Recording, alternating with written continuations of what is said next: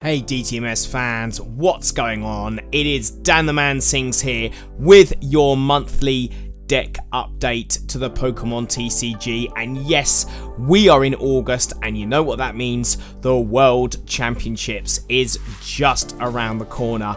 Oh my god, I wish I was going to Hawaii. What an incredible experience it would have been, but sadly the cost just got a little bit too much for me. I didn't quite make my Worlds pointage, but that doesn't matter.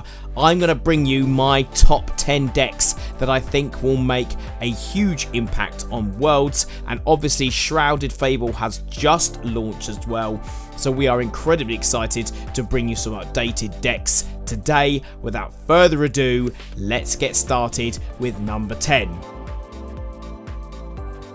So number 10 is going to be Snorlax Control or Snorlax Stall. This is going to be a very similar Snorlax list that you've looked at before, and yes, Shrouded Fable has added a couple more cards into the deck itself. We've got Cornerstone Ogerpon EX with a more attacking role, so Snorlax can take on a fairly new form of being able to attack some decks there, because obviously Pokemon with abilities can't attack into the Ogerpon. We've also got 2 fighting energy and a double turbo to help you power up that Cornerstone Ogerpon to get rid of some pesky Pokemon like Duskull and Dusknoir that can obviously blow themselves up and put multiple damage counters on you.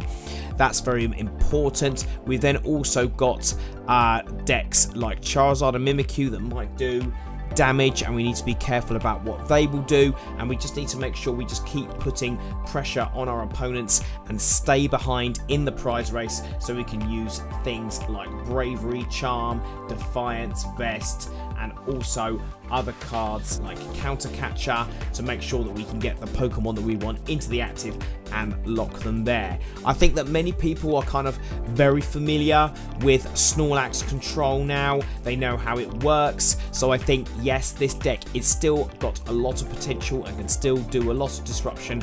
However, I do believe that this deck is just about in the top 10, and if played properly it will do well. But don't forget that obviously in a best of 3 50-minute format, getting a draw with this deck is not going to do you too good at Worlds, because you have to get those 7 wins or 6 wins in a draw to make sure you qualify for day 2. In at number 9, we have got Chien Pao EX. Now this deck really does have some momentum. It is still really good. It's got a couple new additions from the new set. Fenzandipity EX and of course Night Stretcher. Both of these cards can really do a lot in this deck, whereas obviously Fenzandipity lets you draw cards if you get knocked out, and obviously with Night Stretcher being able to put a Pokemon from your discard pile into your hand is very, very useful. And don't forget that Baxcalibur is the backbone of this deck, and being able to accelerate multiple energy from your hand to many different Pokemon is absolutely busted. Yes, we've still kept Iron Hands EX in there because it's very useful at taking out those low HP Pokemon. We've got Irida in there as well. We've got Cypher Maniacs there to make sure that we can obviously put the top 2 cards on our deck. I've changed out the Bidoof from the 60 HP to the 70 HP just to make sure that obviously decks like Dragapult can't take out our Bidoof before we evolve it into Bibarel. But yeah, this deck will see some play at Worlds if you synchronize it or sequence it correctly. This deck is absolutely amazing, but I just think that some people with the new Dusknoir EX and with obviously Dragapult EX, this deck doesn't cook as well as it used to. In saying that, let's move on to number 8. So the number 8 deck is Diagla VSTAR. Now this deck won the Indianapolis Regional, and now we're going to be seeing it where I didn't really see much of it before in the Twilight Masquerade format, but I have to say I think it's going to make an impact on Worlds. Being able to get an extra turn is absolutely broken, and if you can get it set up properly with those Matangs, he's got 15 metal energy in there, and you can chain those energies and get those Diagla VSYARs built up very quickly. This deck is going to see a lot of momentum. And obviously we've got Fenzandipity in there, so that obviously if you get knocked out you can draw 3 cards, and obviously that helps a lot with consistency. And as we know, consistent decks are the ones that do well. In a best of 3 format, this can swing for huge numbers, and I think that this, again, there will be a few day 2s at Worlds when we get there later in the month.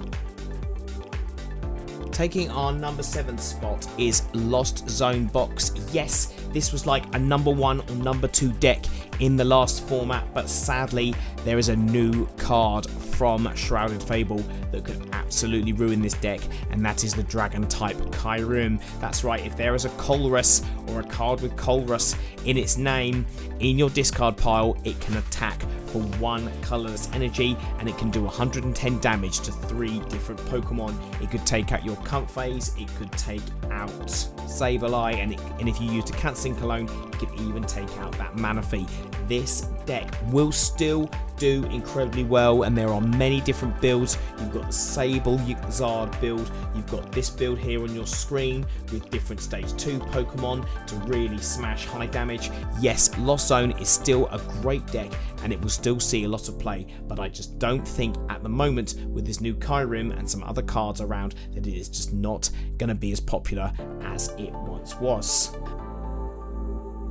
Moving on to number 6, we have got Lugia VSTAR. Yes, I absolutely love this deck, and with so many stage 2 Pokemon in the format at the moment, I think going back to the Cincino build is the best way. Yes, we're also using the Water Ogerpon or Spring Mask Ogerpon EX that can smash for 100 damage and then shuffle 3 energy back in, and you can hit 120 to the bench. This was the one thing that Lugia couldn't really do, is do much bench damage, but with this new card you could definitely hit some high numbers. There is excellent synergy there with obviously the Archeops being able to accelerate the special energies, and yes, we've got the Ursaluna EX in there as well to obviously towards the end of the game smash 240 damage for 1 or 2 energy. This deck is absolutely busted. We'll see a lot of play in the Worlds format, and with Legacy Energy you are able to shuffle obviously Luminion V back into the deck and use it again, and it doesn't get stuck there if you go up against Snorlax Stall. A fantastic deck, and a deck that I think will see a good 2 or 3% make it to day 2 at Worlds in Hawaii. In at number 5, we've got our former number 1, and that is Gardevior EX. Similar to Chien Pao, it has not gained as many new cards as it could have.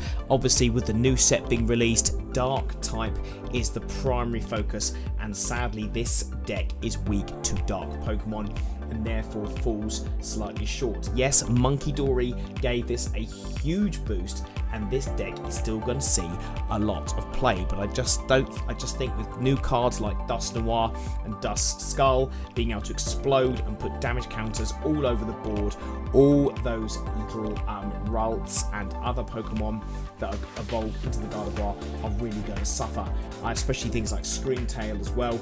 Yes, this deck will see a lot of play. It is a fantastic deck, and if you have an IQ of 100 and above, you will be playing this deck. This deck is the comeback deck, so you never know, it could win Worlds, but it will definitely see a lot of play in day 2. Moving on up to number 4, we have got Dragapult EX.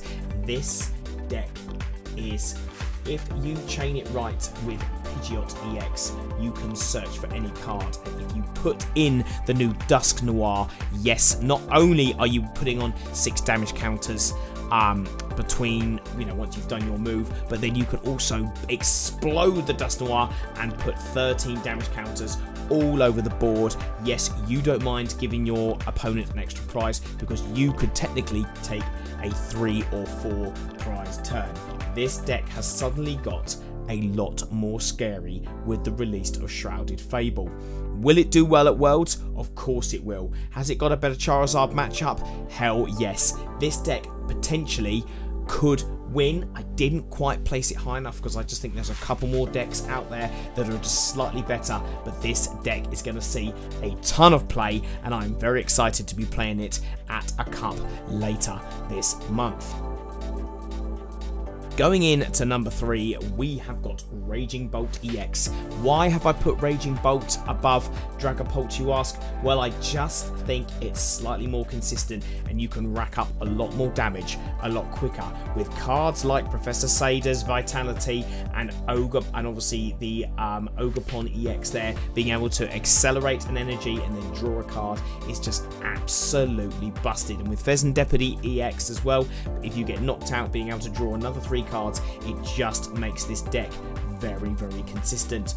And yes, I'll put in some Pokestops as well to make sure you get those item cards that you need, things like the Poke Gear, the Earthen Vessels, the Energy Retrievals, to make sure you get the cards back that you need. This deck can hit for massive numbers. Discarding 6 cards can do over 350 damage. You can do some huge numbers with this, and I think with all those stage 2 Pokemon, those 300 plus HP Pokemon running around, this deck is going to do well. And yes, you will see at least one of these, I reckon, in top 8 at Worlds. Moving on up to number 2, we have got Regidrago EX with this amazing move that lets you copy any dragon Pokemon in the discard. That's right. Why is it shot up to number 2, I hear you ask? Because of Kyurem and Haxorus from the brand new Shrouded Fable set. With Haxorus, if your Pokemon has a special energy attached to it, you can knock it straight out. That's right, Lugia VSTAR, be very aware of this deck. It is going to cause you some problems as well. Dragapult, if it's got a Neo upper energy attached to it, you can knock it out. And obviously Lost Zone decks with Kyurem for 1 energy, smacking 110 damage. That's right, to 3 times. In fact, you didn't even need to be Lost Zone. It could just be any, you know, for the 2 grass and 1 fire. You can be smacking 110 damage to 3 different Pokemon, knocking out lots of small prize Pokemon. This deck is a force to be reckoned with, and I think this is going to be a top 8 contender at Worlds, and it could even go on and win the whole tournament. Do not sleep on this deck. It is incredible, and you will see it at a few cups and challenges coming up in the future. Yes, guys, we're here. We've finally reached number 1. Here we go. Charizard EX is back on top. Why is Charizard EX back on top? Because of, again, the Dusknoir line. Being able to explode and put 13 damage counters on different Pokemon, knock the Dusknoir out and let Charizard do an extra 30 damage is absolutely broken. This deck could win Worlds. In fact, if I was a betting man, and I am betting that this deck will win Worlds. If it is not piloted by Tord or someone else, it is gonna do very, very well. Yes, if you play this deck properly, it doesn't take a huge amount of brain power, and there are some fantastic new additions. Again, Vesendepity EX, if Pokemon gets knocked out, draw 3 cards. It just adds to the consistency of this deck. And yes, if you are now playing with only 5 energy, if you are very careful with your resources, you can recycle those energy and take many prizes and end a best of 3 in 50 minutes very quickly to secure the win. So there we go, guys. There is the top 10 for August, the Shrouded Fable metagame, and this is my Worlds list. Well, guys, thank you very much for following me along in this video. I really hope you have enjoyed it. Leave any comments below and let me know what you think. Maybe tell me any additional cards I have missed, anything you think I should include, or tell me if you agree or disagree with the list.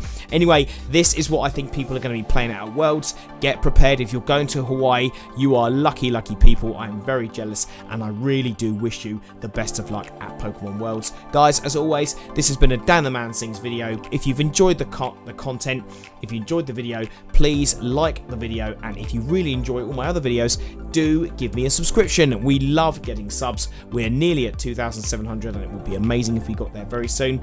Guys, I look forward to seeing you in the next video, and thank you very much, and all the best. Take care.